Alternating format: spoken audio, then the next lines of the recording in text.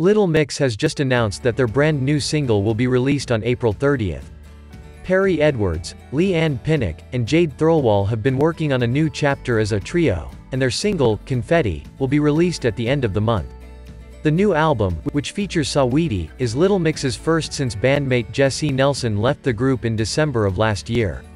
Our brand new single Confetti featuring Saweetie is out on the 30th, Friday. The girls said in a video to their millions of followers. Take a look. Are we in April? It's the 30th of April. You're going to have a heart attack. Perrie made a vow. The girls looked super excited to officially be embarking on their new chapter as a three, after promising new music was to come earlier this year. Perrie hinted in February that they had major plans, so we're hoping for a music video. The title track from the girls' sixth album, Confetti, was released in November of last year, just weeks before Jesy's departure.